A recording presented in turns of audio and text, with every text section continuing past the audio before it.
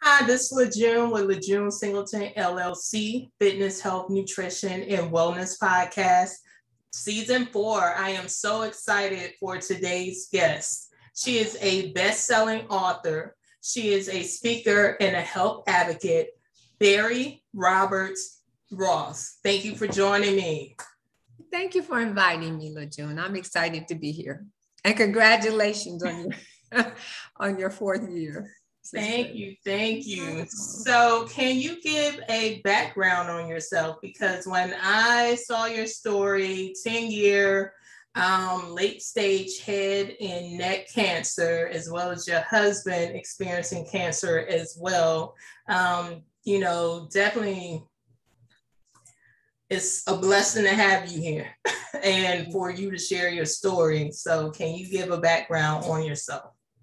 I'll give you a little background. In 2009,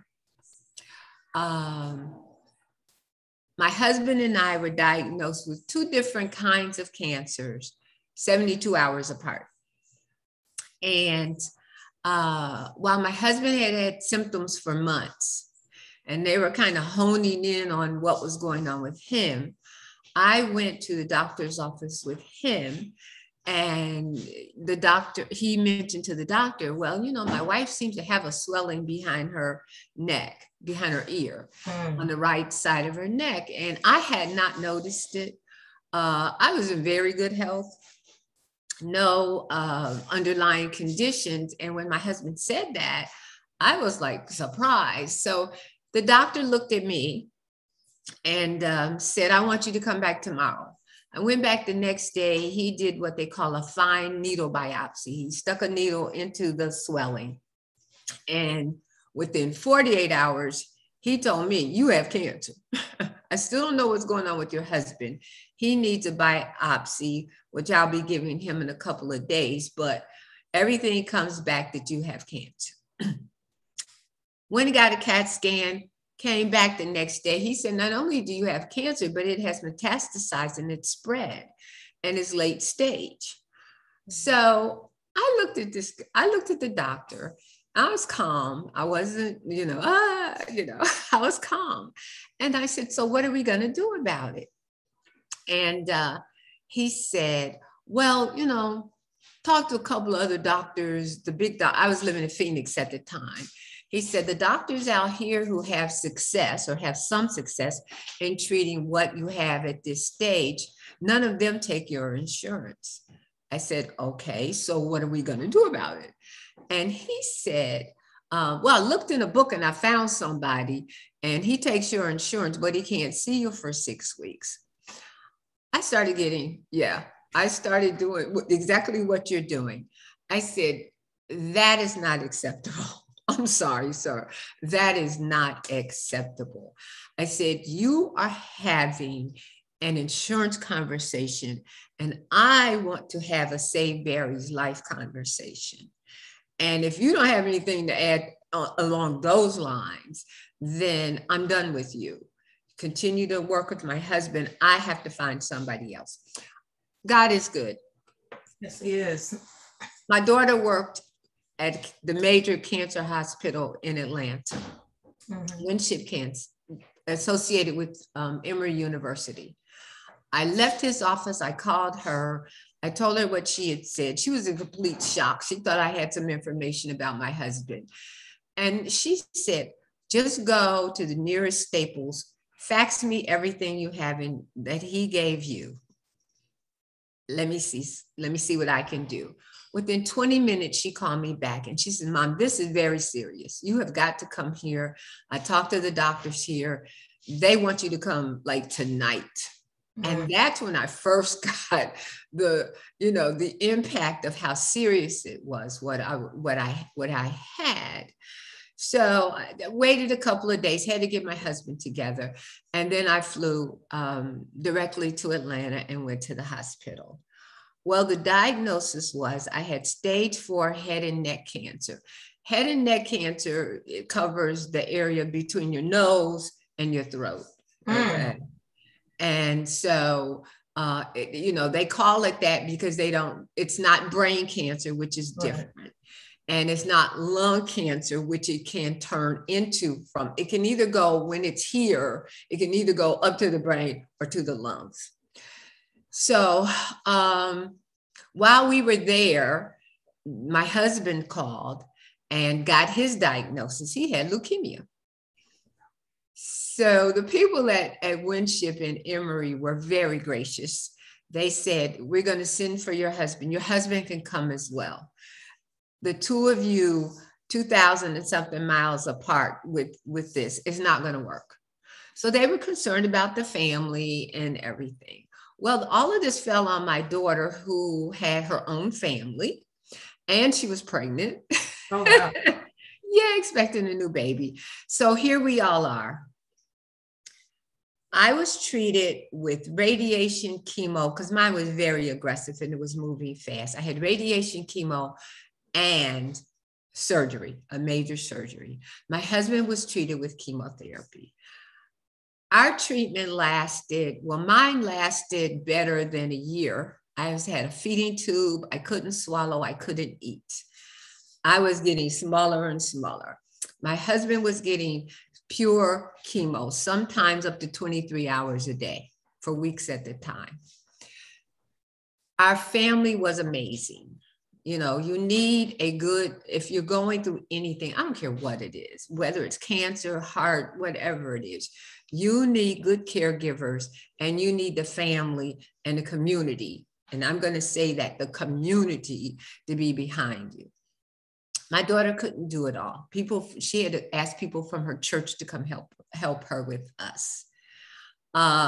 People in her neighborhood, her neighbors started coming to help. That's where the community comes in.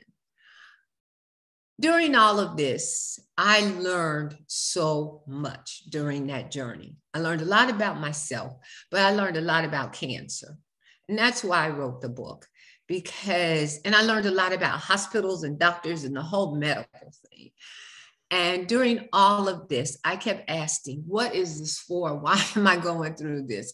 You know, what's the lesson here? Fighting for my life, yes, but I also got a sense that there was something bigger going on. One of the things I learned as an African-American woman, how dismissive the first doctor was. He's talking insurance. You're a doctor. That's for the finance people. You're talking insurance when you should be talking health, wellness, diagnosis, what we're going to do. Like I said, how this is going to work, what all of the implications are. We never got to that point. It was all of insurance conversation. I found it difficult after I thought about it. I found it difficult to embrace that had I been of a different race, of a different gender, had I been white male sitting there, that conversation would not have been had. And if it was had, it would not have been as dismissive as it was. True. When I got to Winship, they weren't having an insurance conversation. They were truly having a save your life. This is what it is. This is the steps we could take. This is what we can do. This is what you're going to go through. Here's your team. Work with them. Okay. It was a lot different. And I'm going to talk about the reasons why it was a lot different. It was a lot different because when you go to, and I am pushing this, when you go to a university hospital, it's a heck of a lot different than if you go to your local hospital or your regional, whatever they call it.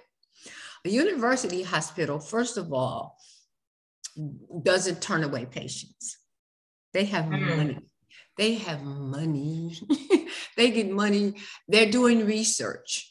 So they get money from the National Cancer Institute. They get money from the National Health Institute. And they also get money from other places. And so they take all insurance. They take no insurance. A lot of them, I'm not speaking for all of them, but a lot of them will take no insurance. Oh, wow. They don't advertise it. And that's something that probably 99% of people don't know. That's correct. And I'm going to tell you why it's starting to get out more as well. And most of it is because of COVID. The hospitals have known for years and years that African Americans die of everything, 2 to 3 times, everything, 2 to 3 times more than the majority population, or than what was the majority population. They've been knowing that, but they've kind of like, yeah, we know it. And it's on the list of 10 things that we're really working on right now is number 12.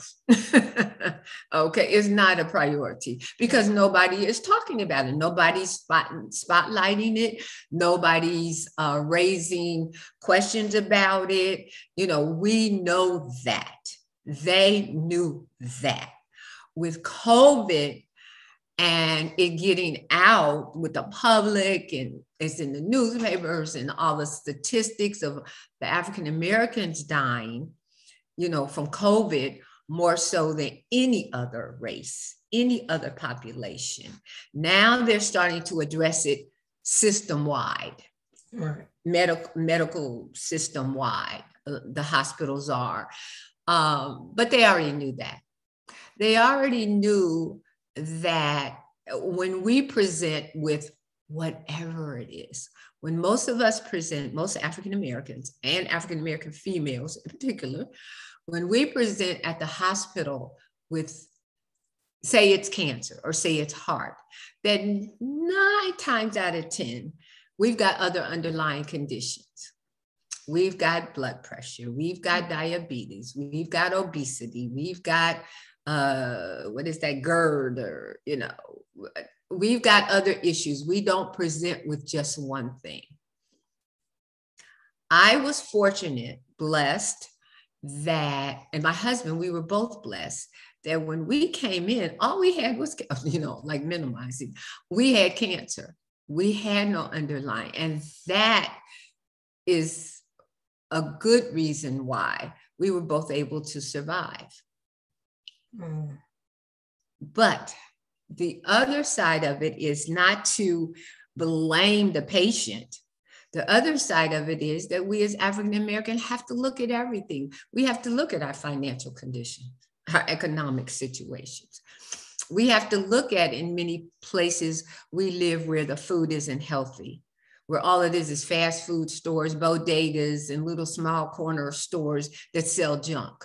You know, we live in food deserts, miles after miles, especially, you know, definitely rurally, but in major metropolitan cities, for us not to have a Kroger's or a, you know, Safeway or whatever, and we have to drive far to go get fresh fruit, you know, and stuff like that. We also have to recognize as, and they're starting to recognize it, the whole patient education part, you know, where people show up and whatever the doctor says, okay, fine, no questions. Right, and we're scared. Right. And you know, the doctor said this and the doctor said that. Well, you know, the doctors, like I pushed that doctor. So what are you going to do? So what are you going to do? He didn't just tell me, oh, you have cancer. And I go, oh, okay. So what are we going to do? So we have to learn how to talk to the doctors, to ask them questions, to advocate for ourselves. And we have to, as caregivers, have to learn, don't send somebody to the hospital by themselves or to the doctor by themselves. That's not going to work. It is not going to work. It's not going to work for a couple of reasons. One is that the patient usually is in such shock or distress or emotional about the diagnosis. If they're being treated, they're under medication, so they're not clear, you know, and it's good to have a person in the room with you that may hear something you didn't hear, that may be able to understand something the doctor said. In my advocacy, I work with doctors, I work with the staff, I work with patients and their families, but I also work with the doctors and the staff. Okay, because they have it's not a tendency, it's a fact. They speak their language for what they're doing. Okay, we don't understand that language. We get overwhelmed by that language, or we get frightened by it, or we don't want to appear like we don't know, you know. Right. And and I don't say that they take advantage of it, but they don't consider that. So when I talk to them, I'm like, you need to consider when you're talking to patients, not to use all of your legal jargon. Even if you have to draw pictures on the walls, okay, or on the whiteboard or whatever, to explain to somebody what is going on and let them ask questions from what they're seeing. Okay. But then when I work with patients, I will say, well, what did your doctor say? Well, I don't know what he said. Well, you shouldn't be sitting here telling me you don't know what he says. That's not good. That's not good. I don't know, but I trust him. And that's not good. You need to take the responsibility as much as you can to understand what your diagnosis is, because it's not only your diagnosis for what you're going through, it's also your diagnosis for surviving and going forward. Okay, so if your diagnosis says I have cancer, and they're going to give you chemo or so much radiation or whatever, first of all, you need to know what kind of chemo. And let me back up a little bit. I did get a little bit ahead. In our community, somebody says you have cancer, or there's cancer. Everybody thinks it's all the same. It's like one cancer. There are 185 different kinds of cancer. Wow. So when I got treated, my chemo was nowhere near the chemo. Nothing in it was the same as when my husband got treated for leukemia. When I got treated, friends of mine had breast cancer. There's like at least 10 or 12 different kinds of breast cancer. And each one is treated with a different chemo. So we think cancer is one big thing with one chemo, and it's not. It's very complicated. It's very layered. And when a person gets their diagnosis, they need to know that, what the chemo is, how many radiations, what's expected to happen from that, if they need surgery afterwards, what kind of surgeries. So you don't leave all of that to the doctor. You don't. I don't think you leave all of that to the doctor. You need, as a patient, either you get to understand it or get somebody in your circle, your family, your village, whatever you call it, to get a better understanding. Because when you survive, then you've got to know how to stay healthy, what not to do going forward, what to add to your diet, what to take out of your diet, how much extra, those kinds of things. But again, we tend to hear cancer, and a lot of us tend to hear cancer again and think it's a death sentence. Right. I'm just going to give up. I'm not going to do nothing. I'm going to die anyway. I've heard it all. And actually, in the cancer world, more people are surviving, longer, and some people are even thriving, okay, after cancer. But again, it's a mindset. It's a mindset that says, I can survive it. And most of the people that are surviving aren't us. They don't look like you and I. Right. They don't,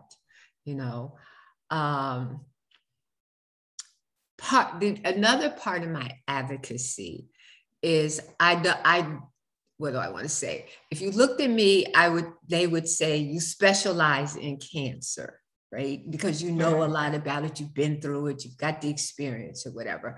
But a couple of years ago, I took my advocacy outside of just cancer and said, okay, I need to look at all chronic diseases that affect African Americans. I need to widen my scope to as to patient education and as to my advocacy. So now I get calls from people with all kinds of stuff saying, well, what about this? Well, what about heart? Well, what about gastro, your stomach? What about other things? And what I'm learning is, or what I've learned is, the attitude is the same when it comes to us. It's not the disease, it's societal or institutional about us. And so in the last year and a half with the COVID, with the numbers coming out and the doctors being challenged and the medical system being challenged, like how do you justify out of 600,000 people that have died from this and 400,000 of them are African American or people of color? And we're 13% of the population. I'm a numbers person. I don't like to talk a lot of numbers when I'm talking to people, but that's significant. That's significant. And I definitely agree, because I think another thing with the African American community, we don't go to the doctor. We wait till it's severe before we go, and we're in the late stages, and it's too late, because it is an issue in our minds where we're talking about insurance. We have it coming out of our checks bi-weekly, but we don't want to pay that copay of $20 to $50. But at the back end, you're paying hundreds to thousands of dollars to treat cancer or whatever else that you end up getting, high blood pressure, high cholesterol, diabetes, whatever the case is. Yes. And the questions aren't asked because, like you said, they're saying the doctor in the white coat, more educated. And it's that, well, I don't want to ask, I don't know, I don't want to sound stupid. So what do you tell individuals that come to you? What type of questions should they ask doctors? Okay.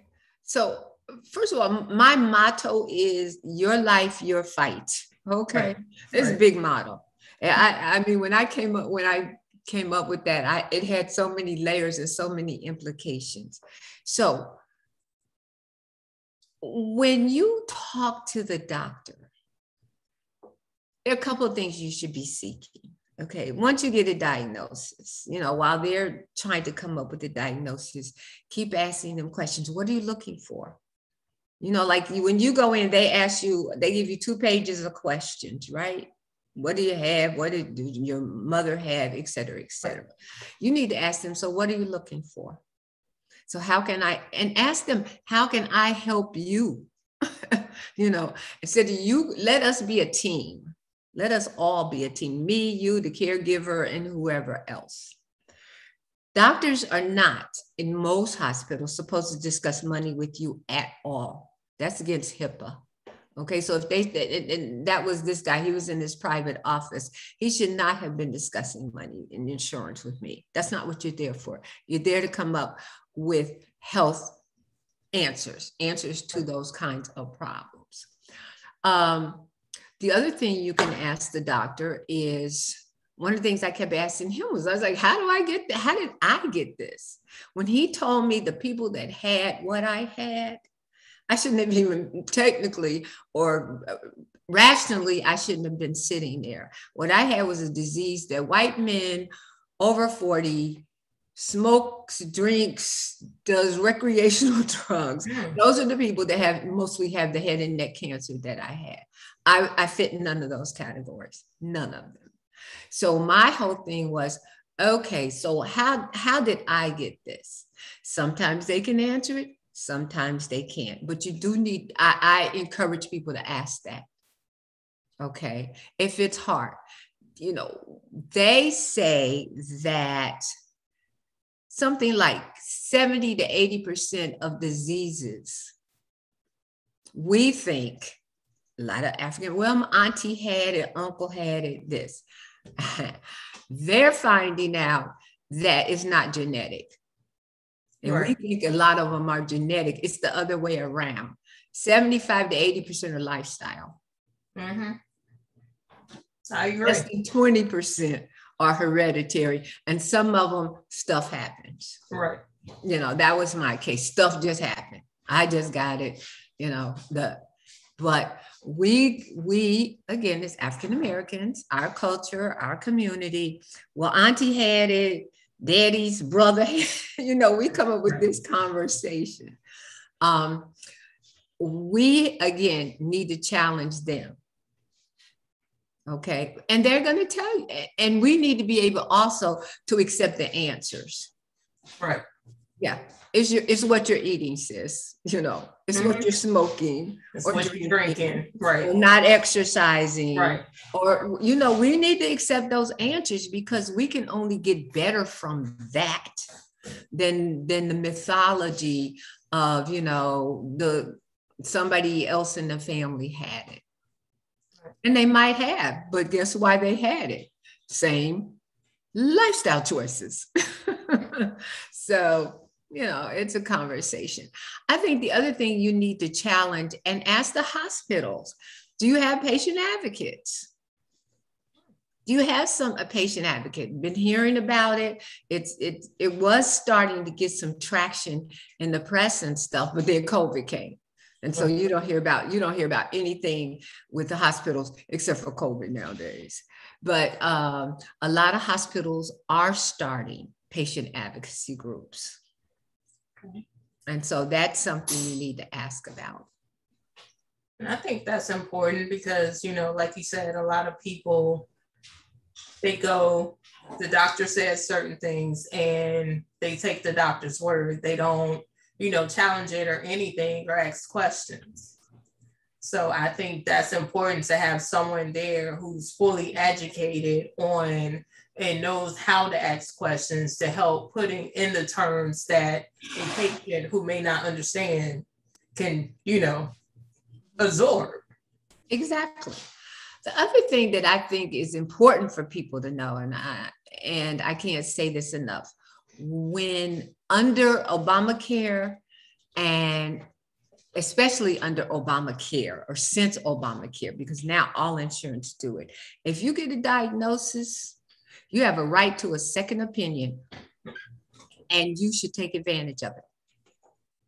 You should, if a doctor tells you it's this, you have a right to go and say, and tell that doctor or not tell that doctor, but you have a right to say, I want a second opinion. That again is something that we as African Americans, even if we don't know about it, we don't do it.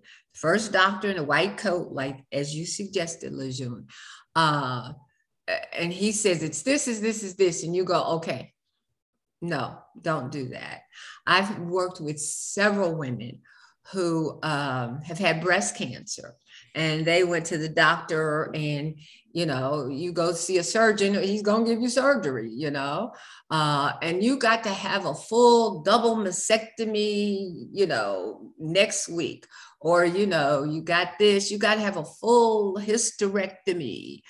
And I have suggested in all cases, go for a second opinion. And in several of the cases, they had a lumpectomy. They had a partial hysterectomy, or in some cases, no hysterectomy. And so it is, again, so important that you advocate for yourself. They're not there to do that. The doctor's not there to advocate for you. He's a scientist, he's a doctor, he's there to do whatever he does. Another thing to be careful about is it's called standard of care at the hospital. So if you go to the hospital and say what I had, the standard of care is chemotherapy, right? That's the standard of care. That's the least amount they're going to do for you. No, you don't want this, unless it's something very minimal, you don't want the standard of care. How does it look if the standard of care, say for instance, if you cut, if say for instance, you cut your finger or something like that, the standard of care might be 2 stitches. Okay. Mm-hmm. But if your finger is practically falling off, you might need major surgery and some reconstruction and some rehabilitation on how to use it, those kinds of things.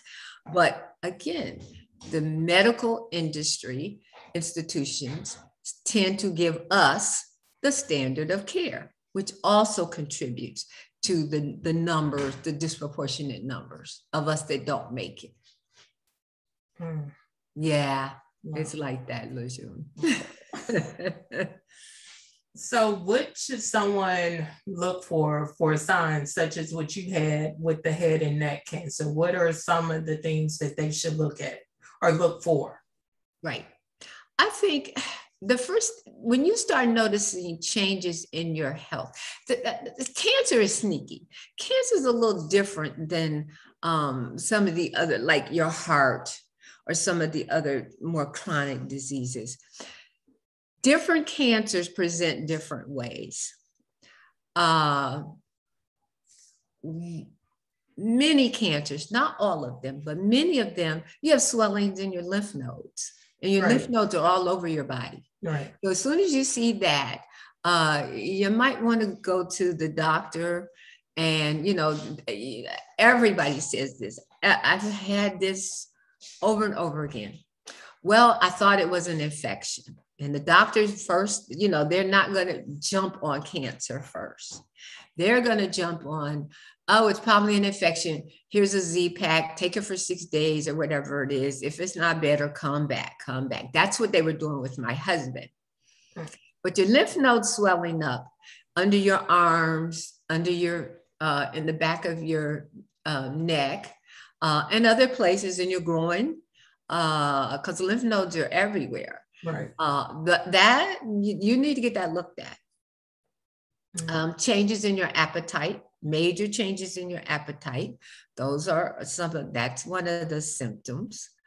What do I want to say? Major changes like, oh gosh, that's another area where our numbers are ridiculous. Colon cancer, crazy for African Americans. The numbers are just very, very disparate.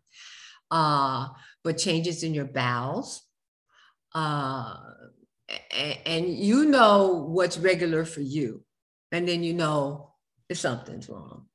Right. So your appetite, your lymph nodes, your bowels, changes in your sleeping. That's another thing. Changes in your sleeping patterns. I remember when I first was diagnosed, I was menopausal. So I thought all the night sweats and all of that, even though I had no other symptoms, but I'm thinking, oh, okay, I'm starting to be menopausal. Maybe that's why I'm sweating at night or whatever. And it was really tied to what was going on in my lymph nodes that, you know, was throwing me off. So, I mean, you know, it's different cancers. Of course, lumps, you know, you check your breast for, you know, lumps and those kinds of things. But just be, you know, your life, your fight. Know your body, even before you get to that, even before you get to thinking of diseases. Just know your body. Definitely agree. So I want to talk about your book, Stronger with Two. Yes. Love the title. And can you talk about, you know, what was your decision in writing the book? Yeah. Well, in writing Stronger with Two, when it came from it, well, let me tell you where it started. It started when I would tell people, or my husband would tell people about us being diagnosed 72 hours apart with 2, you know, late stage cancers. And people say, oh my God, you need to write a book. Oh, you need to tell that story. But, you know, and I was hesitant at first because it's very personal. My book is very personal. And the people that read it say, we felt like we were in the room with you. We felt like, you know, we were, you know, fly on the wall because you took us through everything, good and bad and indifferent. But But the more I started writing about it, and it was very healing for me to write about the struggle, because a couple of times I had major setbacks, and actually one of the setbacks almost killed me more so than the cancer. I had gotten, what do they call it in the hospital? A staph infection. Oh, wow. Yeah, I got sepsis. And my body started to shut down. And again, that was a whole nother thing about, you go to the hospital. I went to the emergency room and they kept saying, you don't have cancer. And you're in remission. And I kept saying, I'm not here about the cancer. Something else is going on, because I knew my body. Right. And they were still running tests for cancer, and they got ready to send me home. And I told them, I said, I'm not going home. There is something wrong. You're telling me there's nothing wrong, but I know there's something wrong with me. And I fought a whole day. I would not leave that hospital. And then they admitted me. And then that night, all of the stuff from the sepsis started coming up. And I could have died from that. And I ended up being in the hospital 3 weeks. Oh, wow. And they were going to send me home. But, it was a major infection everywhere. Out my whole body, the kidneys, everything was starting to shut down. So once that happened and I started getting better, I wanted to use my story, my and my husband's story, about what it takes to fight the cancer. But also I wanted to use that to talk about the advocacy and the importance of it. And to give examples, and, not to just talk about it, but to have real live examples in the book.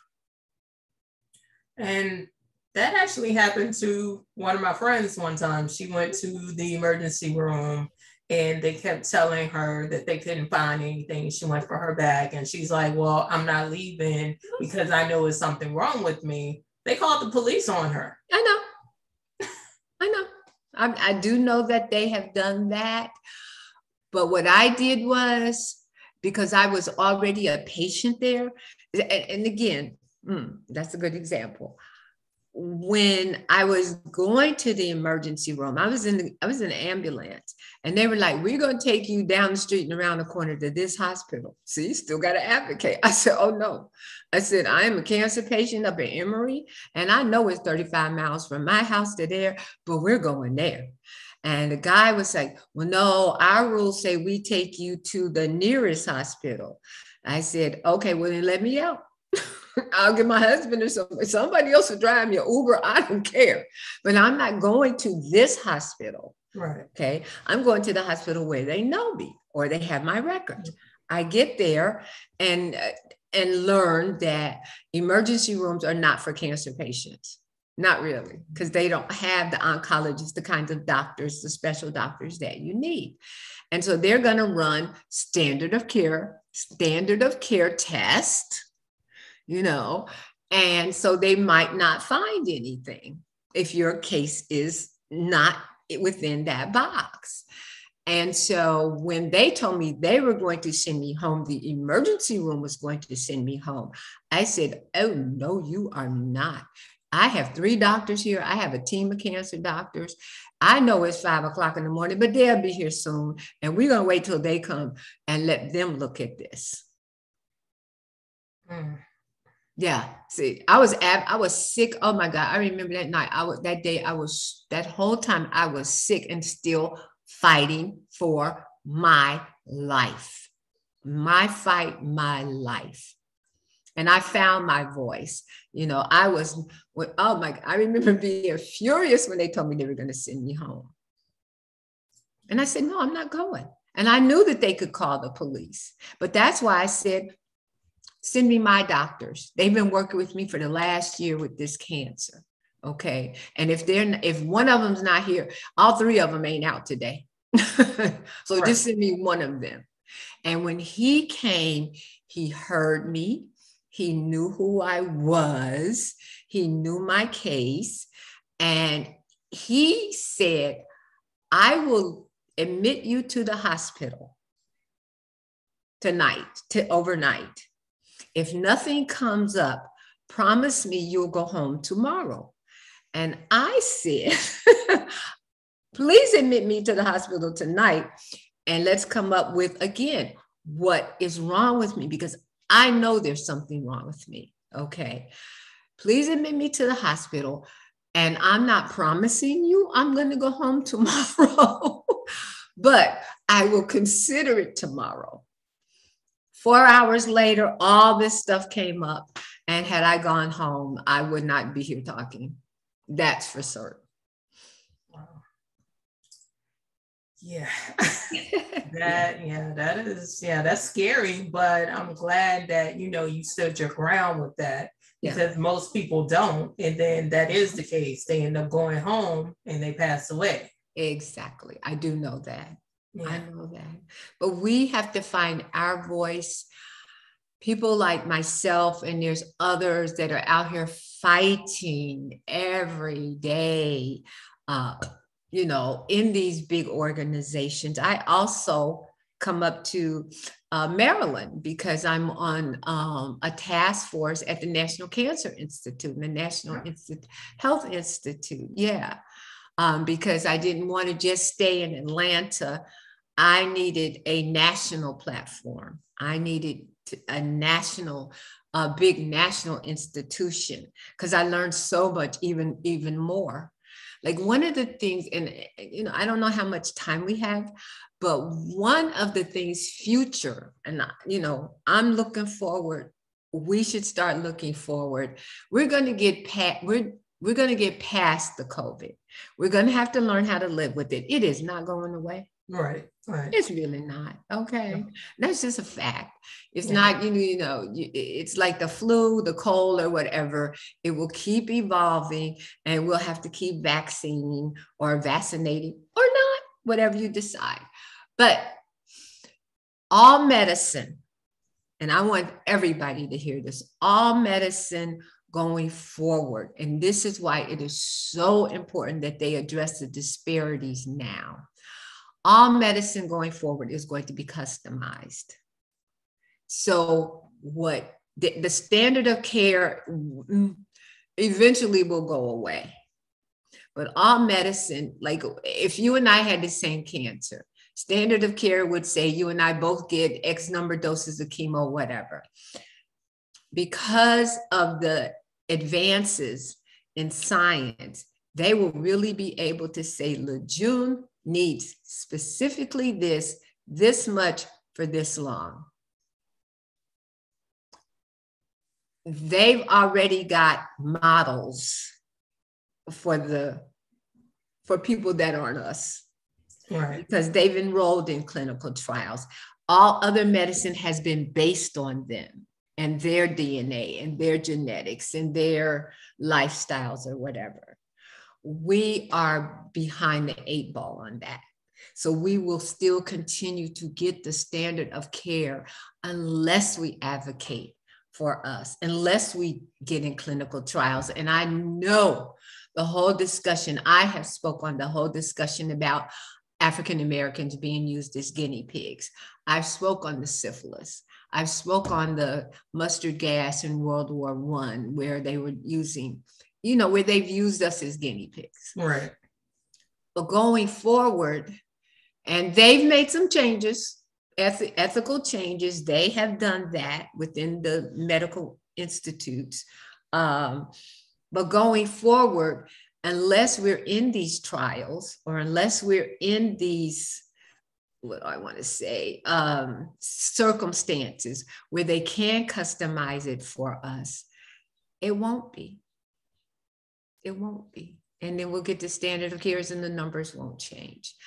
I also work with, I'm also on a couple of things with Morehouse University, Morehouse Medical down here, who they are doing amazing things. I understand Fisk Medical School, in terms of people of color. They're doing a lot of things to address these things that I'm talking about going forward. Your whole medical, in another 4 or 5 years, and it's already started. Your cell phone will be your way. You won't even have to go to the hospital to get x-rays. You're going to be able to, or to get certain tests. It's going to be right on your cell phone. You're just going to hold your cell phone, scan your body. You'll be talking to the doctor, telemedicine. They've already started that. And your cell phone will be sending the information to them, and they will be able to at least give you a basic diagnosis before you go to the hospital back and forth, back and forth. So the whole thing is changing, and we just have got to be part of that change. We've got to get our voices at the table to be heard. And as you mentioned the studies, like the situation at Johns Hopkins, what was her name? I forgot her name. Lackins. Oh, Henrietta Lacks. Yes. Yeah, I speak on that too. And definitely our whole fear around that of being taken in and pieces of us being taken out. Right. We still need to have that medical check. We still need to go in, and the disparity is definitely coming now with COVID, where people who aren't vaccinated, some, especially in Florida, they're not accepting patients who are not vaccinated. That's correct. So it's like, okay, so, where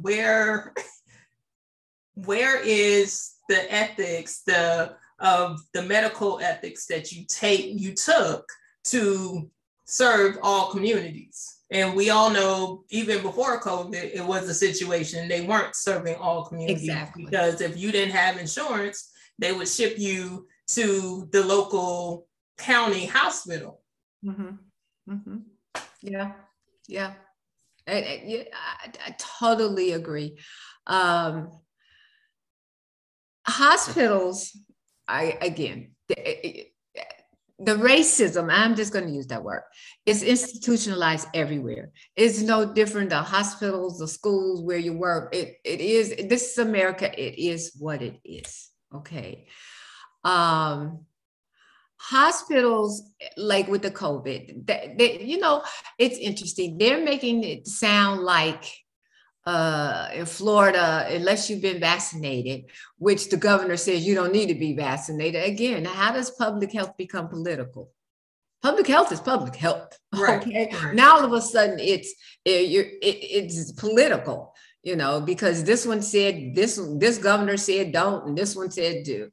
But hospitals have been in the triage business long before COVID. And picking certain patients over other certain patients is not new. So picking the vaccinated over the unvaccinated to do whatever you do. Triage is triage, okay? So if you say one of the reasons they would say, we're going to take the vaccinated people is they have a better chance of survival. It costs less. I mean, it's a cost. It's still a business. So they'll say, well, we'll take the vaccinated people because we can help them. The unvaccinated, not so much. Then our numbers, again, get skewed because they're more likely to not survive this. So the whole triage thing, that's been going on, and all of it wasn't just based on survivability, the triage. Again, a lot of it was based on race and economics. Definitely agree. Yeah. So what else is coming up for you? Because you have definitely a lot from being a speaker, advocacy. So what's next for you? Well, you know what? It's interesting you asked, because I asked you, I'm really thinking about starting my own podcast that this is, and I bring in speakers and stuff. I'm definitely, can I hold up my book? You can, please, and tell us where we can find it. Yeah. Well, Stronger with Two, and it's on Amazon as a paperback and Kindle, but it's also available at Barnes and Nobles, Walmart, all of those things. And like I said, I think it's a good book. It's gotten great reviews. It's selling pretty good since I can't really get out on the road the way I want to because of COVID. But what I really want to do is, like I said, I want to start more like a support group, an online support group, supporting people who either want to be advocates and matching advocates with people. So if I get the advocates and I get people that say, okay, I have this and I need someone that's familiar with, this disease or that disease. And that's what I'm looking to do, really moving forward. Okay. And do you work, I know you say you come to Maryland area, but if it's patients that need services, do you assist them in other states? I can. I have.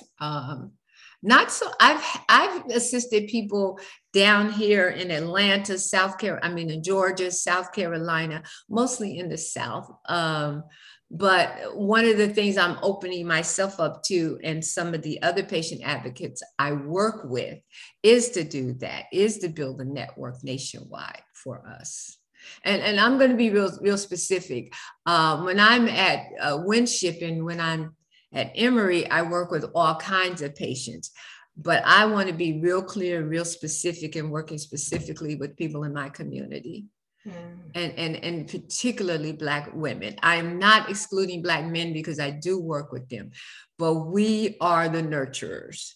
Oh, so, if our husband says, I'm not going to the doctor, we got, go to the doctor, push the doctor, push the men or whatever. And our sons and our kids, because now we're seeing, it's the same thing with the kids that are getting COVID. It's us.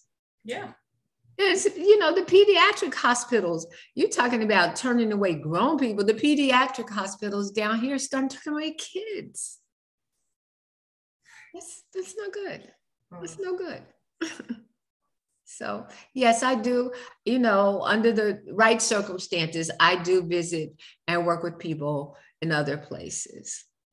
But yes, but I want that to, I guess I've already done my LLC, started with your LLC, and now starting to really put it together.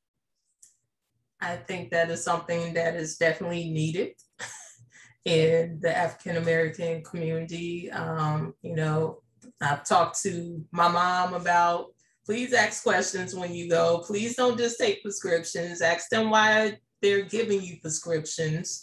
I think it's definitely needed. I've offered her, hey, call me. I'll be on the phone with you.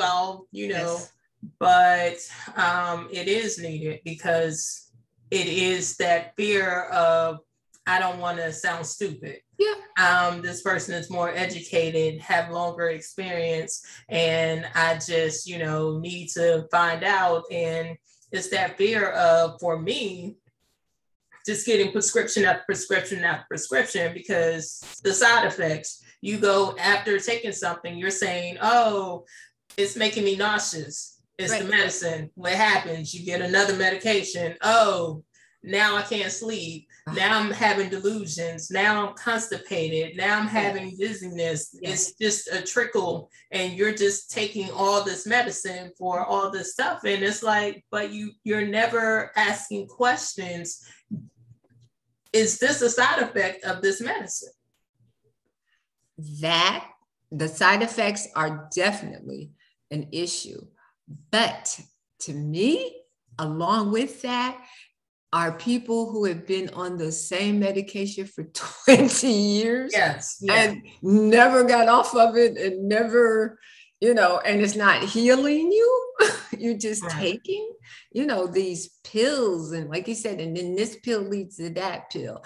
And after you've taken this one so long, now you got to take something to help your liver because that pill has damaged your liver or your kidneys or whatever.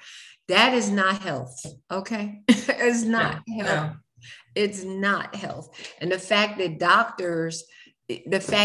patients don't ask, when am I coming off of this? Okay. How long, or when they give it to you, how long I got to be on this? you know, and there are people, oh my gosh, one of my friends, I visited her mother was taking almost 30 pills a day. And I'm like, for what? For what? That's insane. That's toxic. That's toxic. You can't get well doing that. Nope. A lot of us have forgotten what health looks like. You know, that might be a whole nother conversation for me and you another time. Yes, definitely. But we don't know what healthy looks like. You know, when I got through with cancer, I changed my diet, I changed my exercise, I changed my mind. That's powerful. And that's where it starts, your mind. Your mind. Okay. And we come out of these, I remember coming through cancer, and both my husband and I, we were literally suffering from PTSD. I mean, I had to get counseling because it was that traumatic, you know. Oh, lost my thing. Yeah. I had to get some emotional counseling just to say what I had just been through and how it had affected me. And like you said, how, what do they call it? Survivor's guilt, you know, certain things that you see other people you might start the journey with, and you see them all the time at the hospital, and all of a sudden they're gone. You know, that was traumatic. Some of that was very traumatic. So, but it starts with your mind. I want to thank you so much for coming on, because I learned a lot myself that I didn't know in regards to cancer, in regards to university hospitals. And I think that's powerful for people to know, because there are so many questions. You go to the hospital and you know, you're fighting. You really don't want to go, especially now with COVID, because it's that fear of they're going to keep me and I'm going to end up in ICU. Right. So thank you so much. How can someone reach out to you for, you know, any type of speaking engagement, advocacy? My email, I wish we could put it up. My email is berr1952@gmail. Okay. I have a website, BariRobertsRoss.com. You can reach me there. I'm on Facebook. I'm on Facebook as Bari Roberts, but I'm also on Facebook as Stronger With Two. I have a page of Stronger With Two on Facebook. So, and I will definitely add that so people can reach out to you, because you're needed.